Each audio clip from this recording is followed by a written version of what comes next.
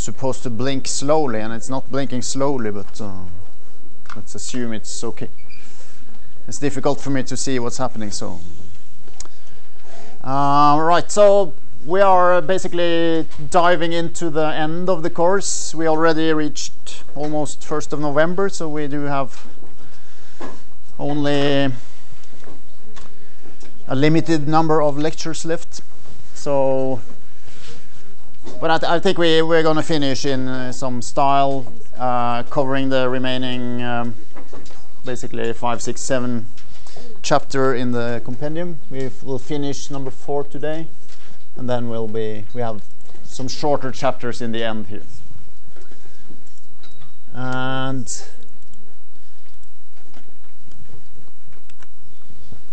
the topic, of course, is now going to be regression analysis for all our money. And we're going to start today just discussing a little bit more on the basic two-variable model. And then in the end, we will start up briefly talking about what is called multiple regression, where we have several x variables, which is going to be a little bit more exciting, actually. So we started with this model here last week. It's a model for dependence between variables. So it's a linear dependence model. And it has these two parameters describing this linear function. And then there's an error term with this additional parameter sigma there, which is the standard deviation of this error term.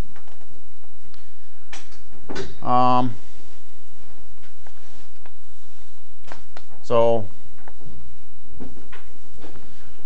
we discussed last week how we would look at a set of observations, so x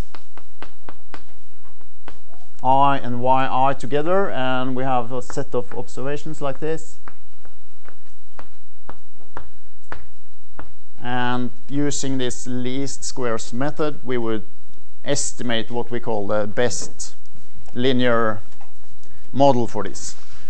So we have a theoretical model like this, and we have a concrete estimated line. So these would be some numbers, right? So this line would sit something like here.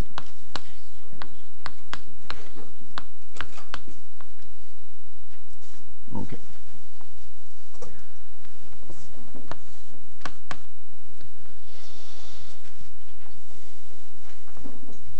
And sort of in science, if we talk like that, there are two main purposes of using regression analysis. And the first one is we very often want to understand how different variables relate, how x affects y, and so on.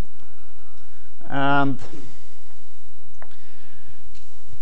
maybe not so much in science, but in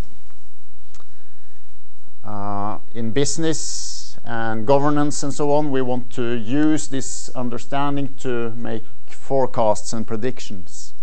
So we want to use the understanding of some relations to forecast, for instance, demands based on other variables. So there are those two main sort of purposes for regression analysis.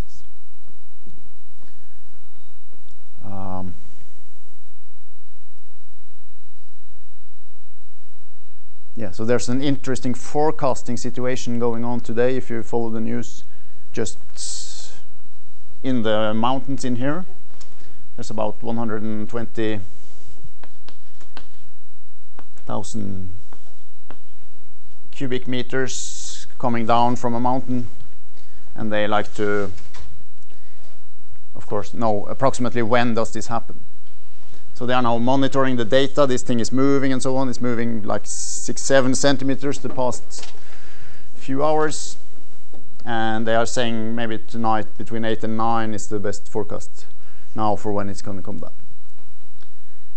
And part of that number is probably used or depends on some regression analysis also, based on previous observations of mountains falling down. Right. What is going to happen during What is going to be happen? Here? I mean, there. Now what's happening is just that you have this Romsdal, this valley, which is where the Trollveggen mountain is, close to that, and it's about 1,200 meters high. And now they observe this piece of the mountain is just moving, and usually when mountain pieces move, they go down, right? So the most certain thing is it's going down, but and there are some people living here, or they're not. Yeah, they were moved, of course. I think maybe there was one guy who wouldn't leave, but probably they talked him into it. Swedish, by the way. Actually. Right. Okay, so this is what we talked about last week, the theoretical model with the parameters and the estimates from data. And we did a little bit of work last week. It maybe went a little bit fast, but we came through it anyway, and now we can say we repeat it. So we wanted to do what we call inference, which is basically, for instance, having confidence intervals for those theoretical parameters. So especially for beta 1, which is the slope of not this line, but of the true theoretical line. This is an unknown parameter,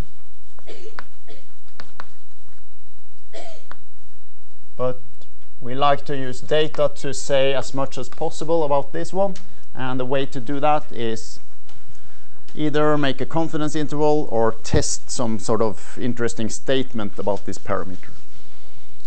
So the confidence intervals, they are of course centered at this estimate, and then you have plus minus some error margin.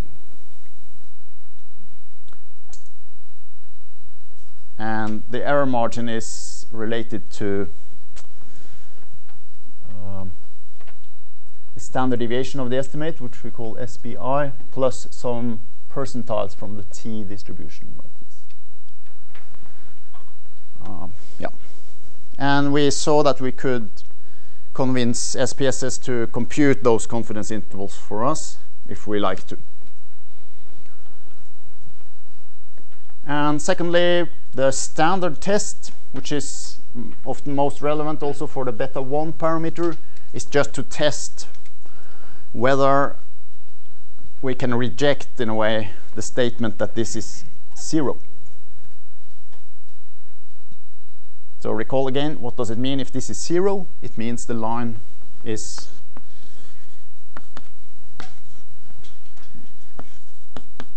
beta 1 0 means the model says y equals beta 0 plus nothing, or plus an error, but the beta 1 times x term goes. So we don't have a regression model if beta 1 is 0. It's like this. So there's no significant dependency between x and y, at least not in the linear sense. So we always want to check this standard test. The test statistic, it just takes this estimate and divides it by its own standard deviation.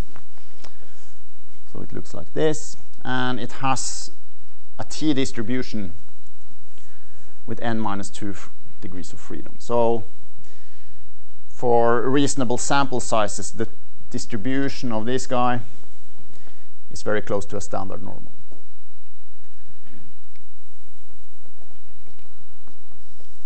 I have 2 statistics courses, and I, frankly speaking, do not exactly remember how much I discussed t distributions in this course.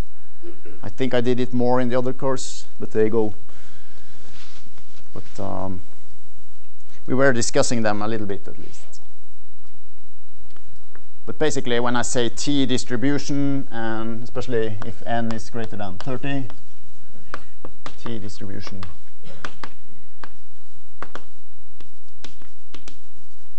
I would say, okay, let's be roughly correct and say standard normal distribution, right?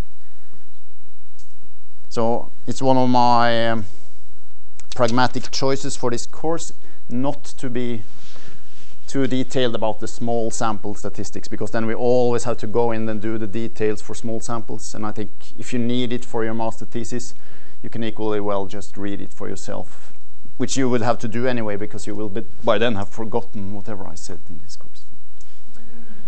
So we try to stick to the big lines, understanding what is a test statistic, and using normally, for instance, this distribution for it. Yeah. Okay. So I'm more or less just repeating from last week, but that's not a bad thing, I guess. This is the main SPSS coefficient output from our regression analysis. So the B0 and the B1, they are coefficients.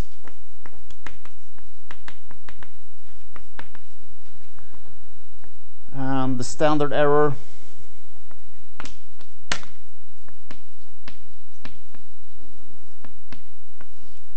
that you see here, these are what I called in the notation SB1 and stuff. So these are the standard deviations. So if you take that coefficient divided by this one, you get the t statistic for this particular test. And this is the distance and duration data, and the distance was the y.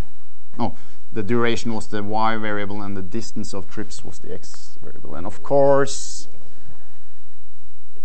you reject this one in that case. So the t statistic was, 41. That's tremendously large for t statistic. So the p-value is 0, and so on.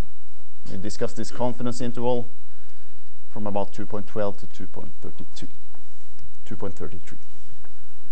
Yeah, so this we discussed last week, and we'll review it in the exercises and so on. Yeah. Maybe I can show you just while I remember it.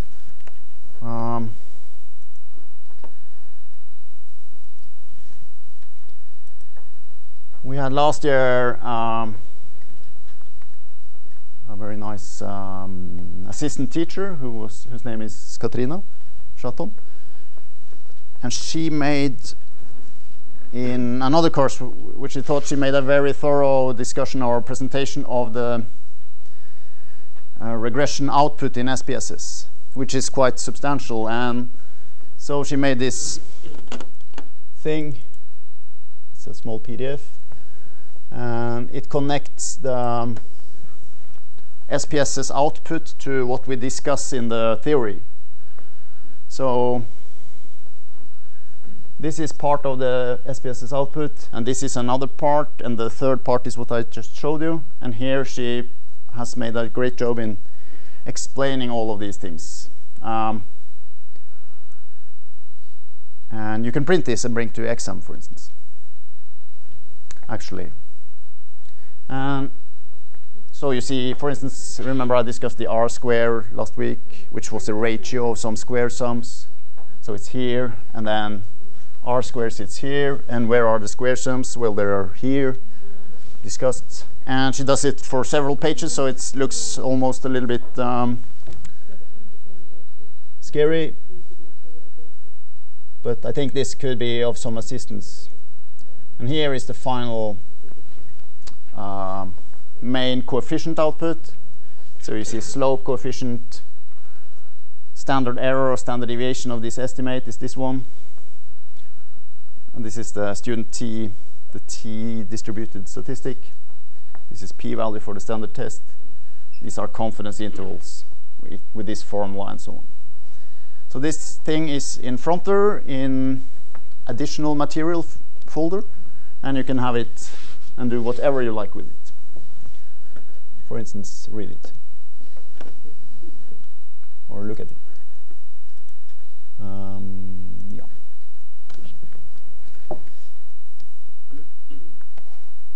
So it's also a bit helpful for me because I don't have to do all of this for all of the output, which is quite extensive. Okay. So this one is slightly new regarding what I talked about last week.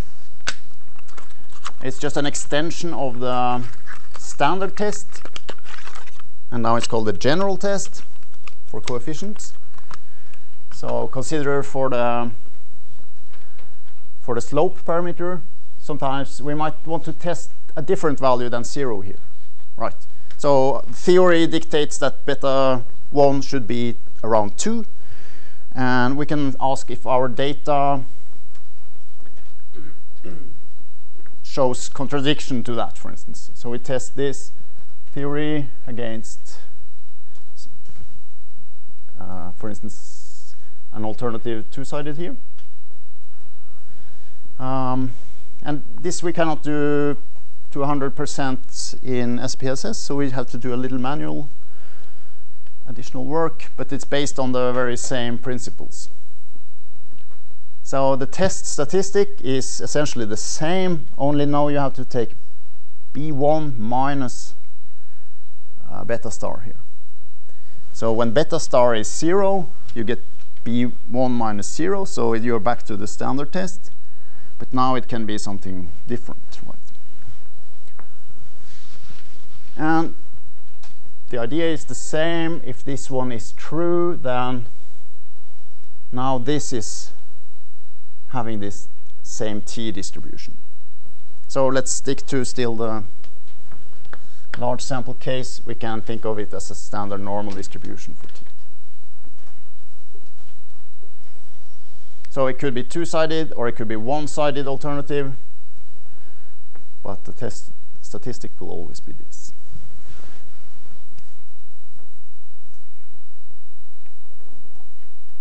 So clearly for a two-sided test, even though this is a new situation for you, you know what to do, I hope.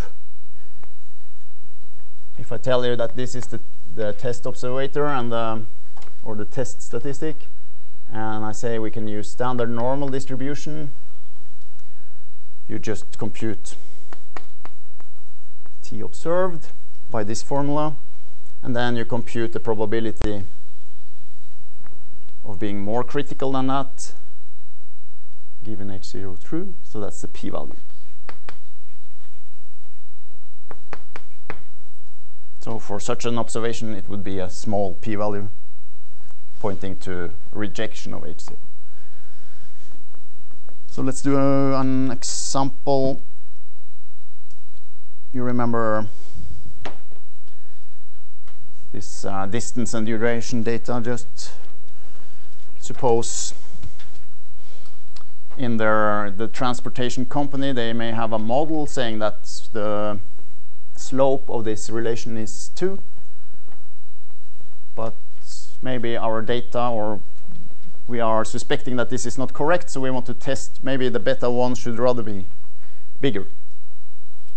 So the null hypothesis says that the model is correct, while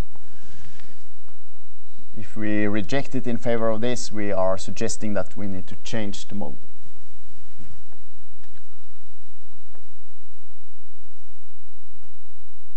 So this is a test for the slope coefficient in a regression. So let's see how we do it.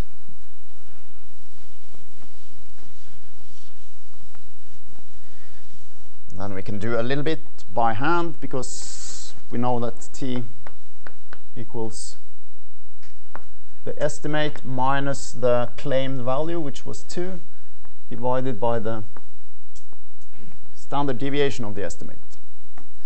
And we just need the observed value of this thing.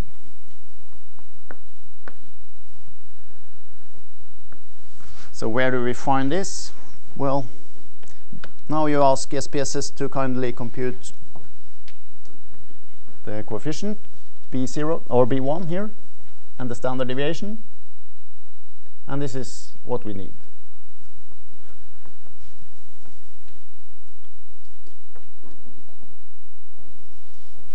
So B1 from the SPSS output is 2.23 approximately, and SB1 is 0.054. So you take this difference, divide here, and you get something like 4.19.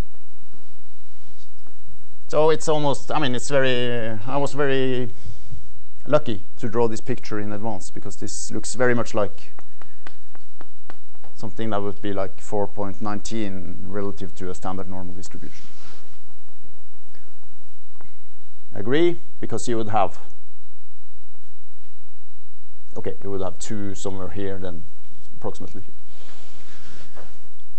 And since the sample size in this case was 200, we are very safe using the standard normal instead of the t distribution. So we say, what's the probability of being outside of this or on the other side? Less than minus t ups, minus 4.19. Well, it's practically 0. And just to review this fundamental thing, we have a significance level, typically 0.05. And if the p-value is below that, we typically, or we, not typically, we always reject H0. So, in fact, these data then don't just tell us that the beta 1 different from 0, which is the standard test, but it also tells us that beta 1 is greater than 2. And now I see actually a little flaw here, because this is a one-sided test. So I should not compute using this one. But it's 0 anyway, so the conclusion is the same. So the critical direction is now only on this side, because it's a one-sided alternative.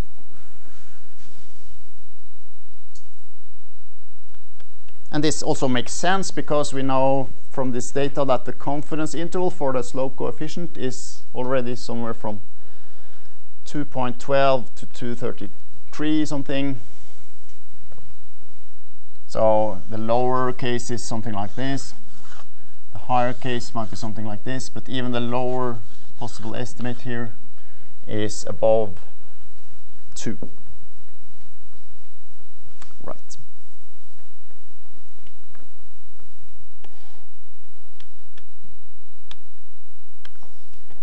Yeah.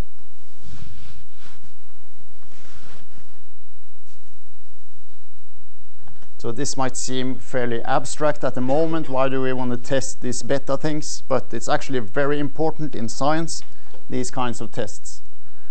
Because this beta 1 here, it tells us exactly the impact of distance on duration in this particular relation. And in general, it tells us something about the strength and the magnitude of the effect of some variables on other ones. And that is very much what science is about. Much of science is about that. So these kinds of tests are really important.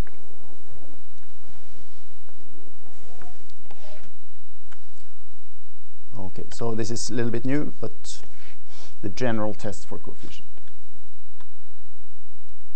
Okay.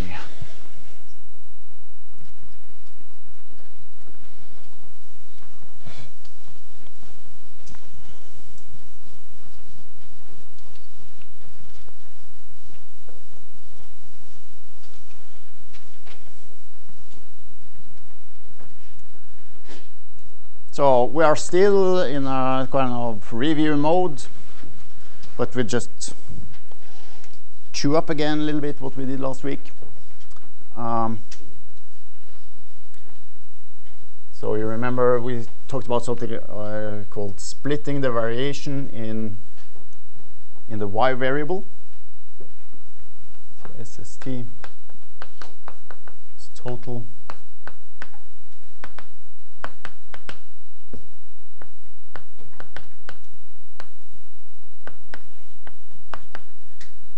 These sums are actually related to the data. So you have a data set, and then you can measure exactly how much variation is there in the y data, and then you can, by some very nice formulas, you can split it into two different sources. Yeah,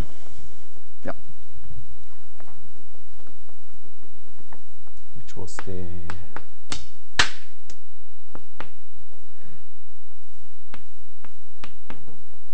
SSR, which was the square sum or the variance from regression from X dependency.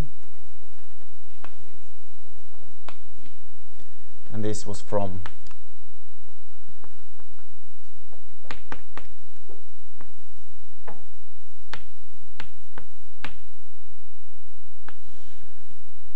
randomness. Right. I don't know why this projector is doing this. It does not do it in any other course. So maybe it's my PDF slides that it doesn't like or something. It's still happening.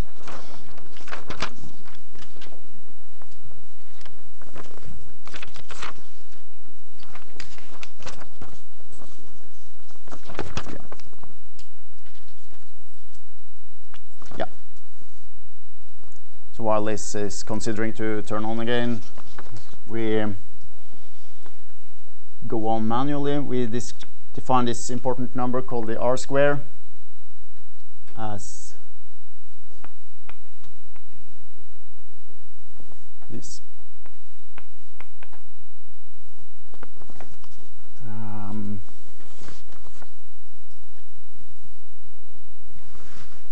And this is often called the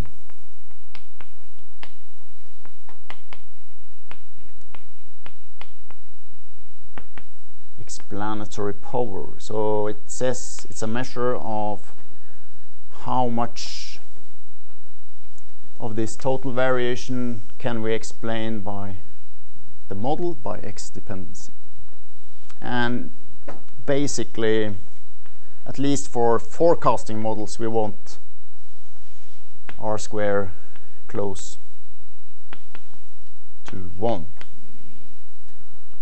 So it's the ratio or the fraction of total variation that we can explain by X dependency, and it can be at most 1, of course.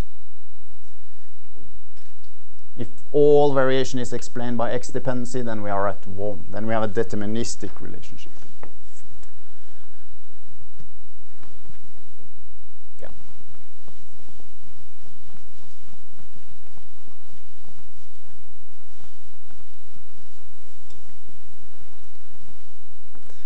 Okay, and then following also in this splitting of variation line, we got for free almost the estimate for the sigma E. So just remember that this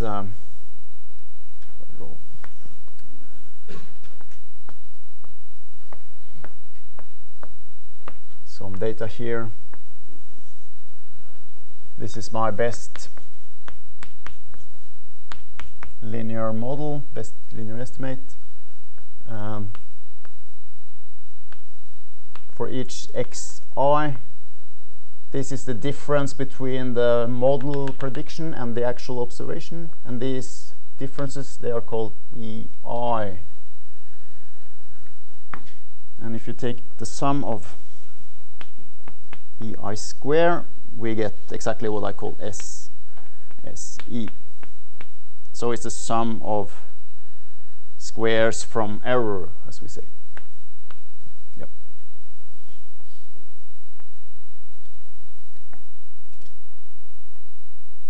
And since this E random variable in the model is the error term, it's describing the randomness, it's natural that this measure here over the whole data set should give us some kind of estimate for sigma E. and it does in this formula here.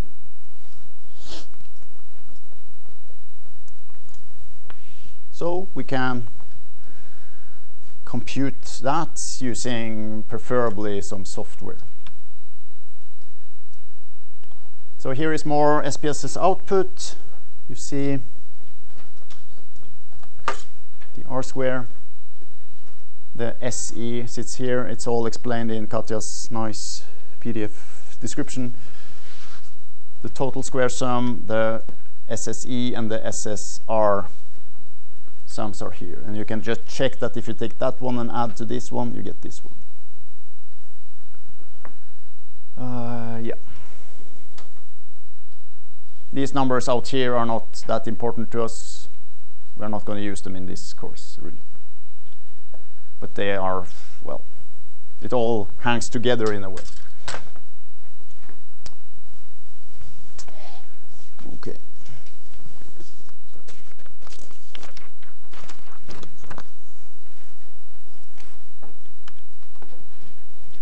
Okay, and going back once again also to discuss using this model for forecasting. We are doing now maybe a little bit more slowly, something that we did quickly last week.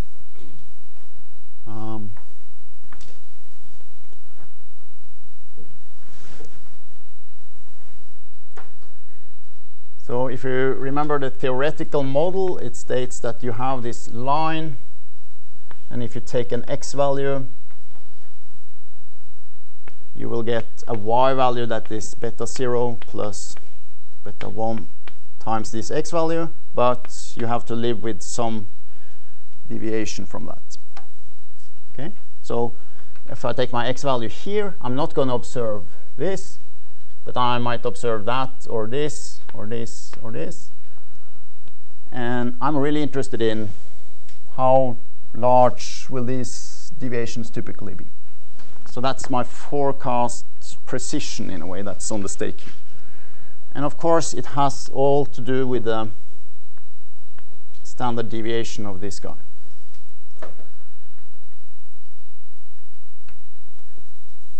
So one fundamental assumption was that this error term was normal.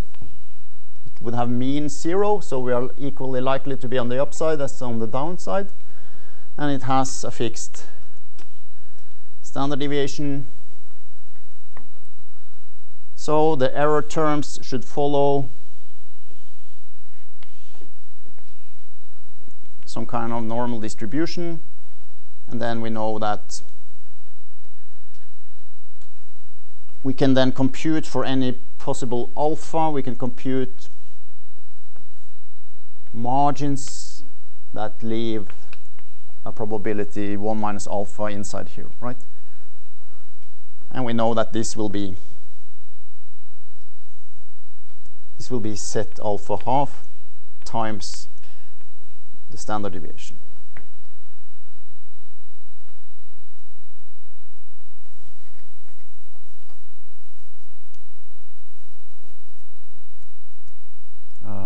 Let's see. Yeah. Now the problem with this, the main problem is that we don't really know this guy. It's a theoretical parameter, but we know how to estimate it using the formula on the previous slide involving this one. So we can't really find this error margin here, the theoretical margin, but we can find the estimated margin. So we replace with the estimate SE.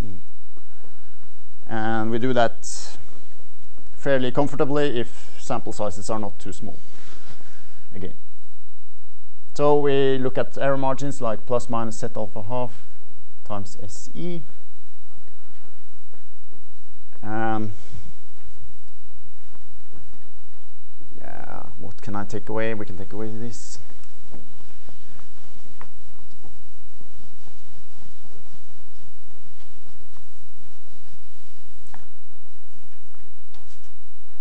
So when we give a particular x value, I have my estimated line to give me my y star forecast. That is just inserting x star into this equation. But the real probability sits somewhere here with probability 1 minus alpha. So if alpha is 0.05, 1 minus alpha is 0.95, for instance. And I would have error margins, or I will have a forecast interval that would be y star plus minus set alpha half times SE.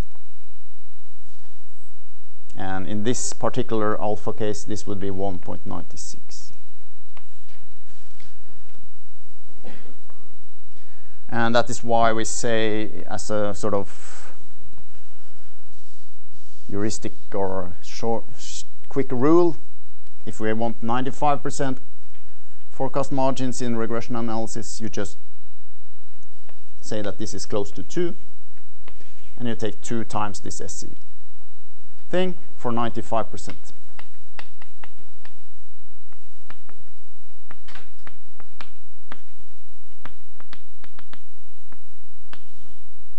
Right.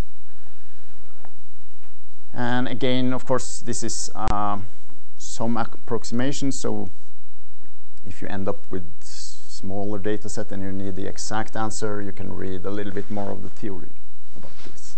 But the basic principle is like this. So considering this particular example where we had, this was the distance of trips, and this was the duration of the same trips. We had n equal to 200, so it's a large sample. And if we want a 90% margin of error instead of a 95, we would take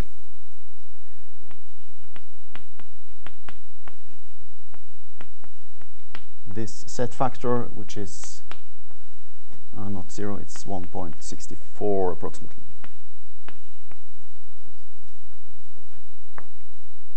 So your margin of error at 90% would be 1.64 times SE, which is 2.22. So if you're happy with just 90% forecast accuracy, you can live with this margin of error. If you want to go be a bit more certain, you have to accept a higher margin of error, right? So you got to go to 4.44. But this is the way it happens, and this is the crucial importance of this SE estimate that you find.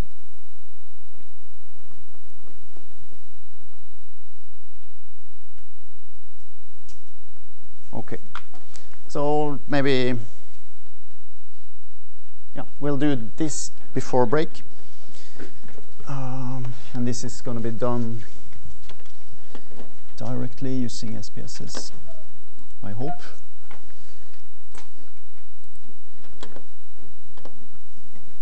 And it's just a descriptive thing. I want to show you just how you draw this line in the SPSS in the data.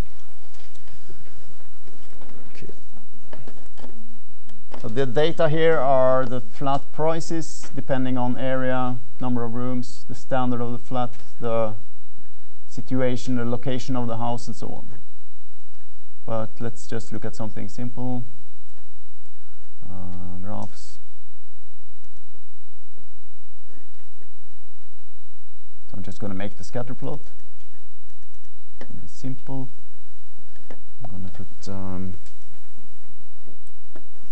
area there and the price there,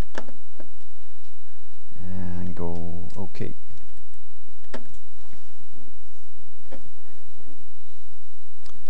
So you get this, and then you just I want to add the regression line here to this plot.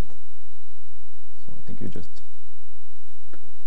double click to open this chart editor, and I select all the points here. It's difficult to see, but there are some yellow frame surrounding there, and then you go to the elements here and fit line at total. Fit line means you fit a line to the data. Oh dear. Maybe I can take the screen.